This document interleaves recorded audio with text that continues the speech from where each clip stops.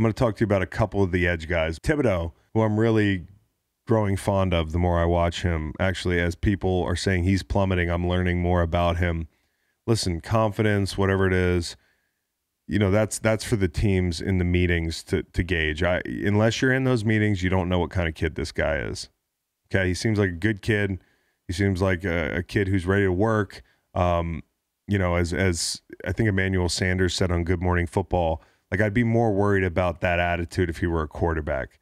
You have to be supremely confident. I wasn't a guy that always exuded supreme confidence outwardly, so I think that's kind of fucking cool to be a guy like that. I kind of wish, that must be cool to be like, I'm the best in the draft. Like, good. And honestly, if I could run around like Thibodeaux, I might feel that way as well. My only thing about him is he's going to have to put on more weight. Like, I don't think, at a 1.59, 10-yard split, he's a bit of a short strider. Like, I think he's going to have to play with a little more power than he might think. But golly, he runs underneath his body really well. He's very under control. He's very athletic. His feet plant in the ground and they're there. He's not sliding. He's not slipping. He's good at the top of the rush. Ankle flexion. He probably has good ankle flexion. I'd have to watch him more. His finishing ability is really good. And he also blows up some run plays. I think he's very twitchy. I mean, like, the question for me is, for a guy who's got a ton of upside, is he going to meet an NFL coach his first year that's going to develop him?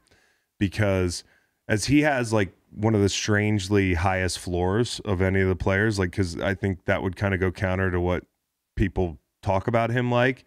But I think his floor is relatively high because of how twitchy and athletic he is.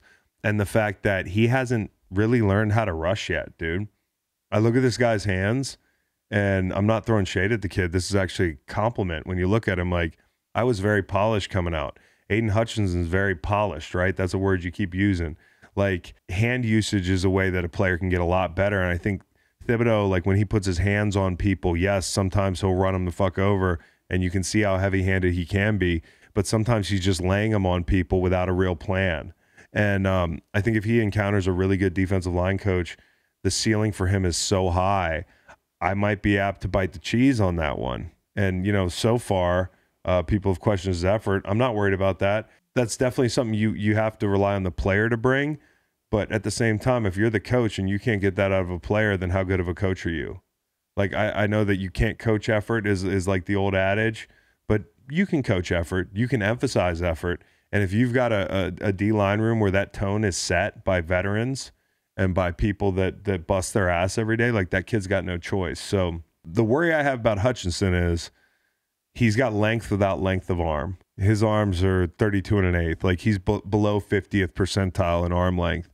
And as a guy who's battled with these guys, who's not, I'm not like a low to the ground tank like a Brandon Graham. It's tough. And you have to have leverage. And if he's 6'7", that's great, but it's for nothing other than PBUs if he can't, A, play with leverage, and B, play with length. So I worry about that, but I also think he's got a high floor as well. He's very good with his hands, no question. But, like, you do worry a little bit about some of the games where you talk about a Georgia where he's playing like big pro-style bodies, and the advantages that he might have had in the Big Ten at times didn't show up as much. I don't want to judge a kid off one game. Again, really like both these kids in different ways. And then Karlaftis, here's a guy that reminds me of Brandon Graham, dude. He reminds me of a taller Brandon Graham. And that's not necessarily a good thing, not because Brandon Graham's not awesome. It's because a taller Brandon Graham is not Brandon Graham at all. Brandon Graham's height, his leverage, it's so important to him. And listen, I know he ran a 4.77 and opted not to run at the combine. He ran a 4.77 at his pro day. I'm joking. I don't mean fire that agent, but maybe fire that agent, because Purdue doesn't even have a fucking indoor. Evidently, they're out there in a hailstorm or whatever it was, and he's running a 4.77. I'm not worried about his straight line speed. I'm not worried about his athleticism. I think sometimes when somebody doesn't fit a body type, we wonder if they're athletic because they don't have these thin hips and everything. But, like, he's an athlete. He's just got wide hips. Like, he's a tank, and I'm not really sure if he's going to be a top of the rush guy at the next level. But he reminds me of a little bit of BG, which is exciting to me. So, when people say he's not an athlete, I think that's lazy. Is he the kind of athlete that's going to fit in today's game? Well, I don't know. It depends on how well you can use him in different spots and where you pick him up, because I think he's going to make somebody happy depending on where he's drafted. But you have to be able to use him inside, maybe move him down. Like he's going to be there's more guys unlike him than there are like him in today's NFL. And I think that's in a lot of ways that changeup BG is such a changeup. Somebody who's really built the way he's built is such a changeup. He's a real stocky built, like wide built guy. And he carries that 266 and plays with it like powerfully as well. I mean, it's not like he's a finesse player in any way. Hey, you want to talk about a leverage demon? You want to talk about Joshua Paschal out of Kentucky. 6'3", 268 pounds, 4.77 40-yard dash. His arms are 33 inches long. PG County, Maryland. I like He's a Josh PG Paschal. County, Maryland guy. Yeah, out of Kentucky. The guy that's climbing everybody's draft, draft board is this kid at Georgia, Walker, Travon Walker. And boy, do I like Travon Walker. And if it was 2006, he's the first pick in the draft because the game was a little different, right? And this kid is like a long lever, like bona fide SEC badass. Like he's 6'5", 272, like plays like he's 272, 35.5-inch arms, like Phillip Daniels kind of vibe for me. Like he could probably play at 300 pounds and not lose a lot of speed and agility. He ran a 4.51 and his 10-yard is a 1.62, which isn't the best.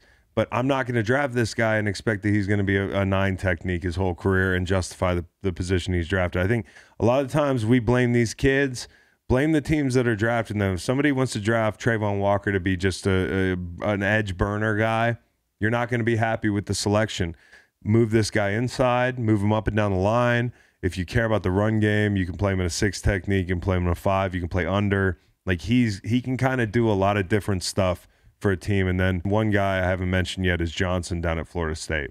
Jermaine Johnson. ACC. Like Reed was here when I was watching his tape. I was like, oh, I like this kid.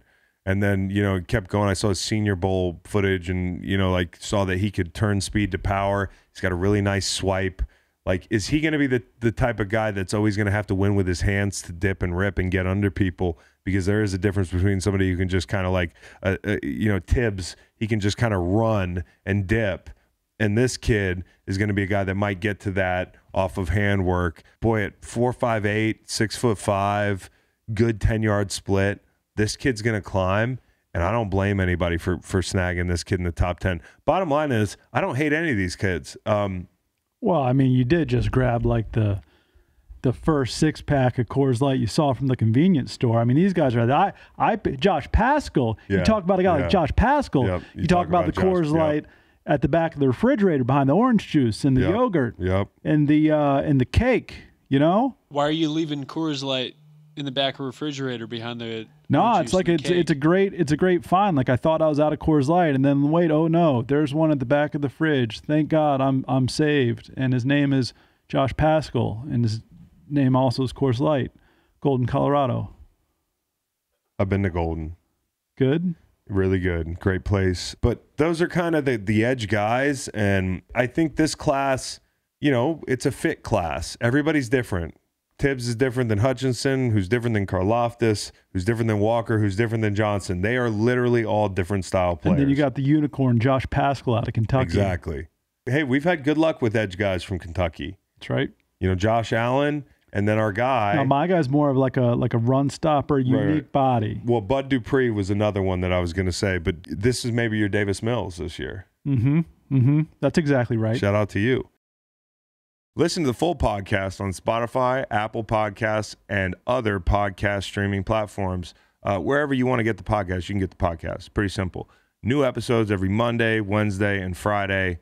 Don't forget to like and subscribe for more content. Podcasts get pretty wild. This is real tame.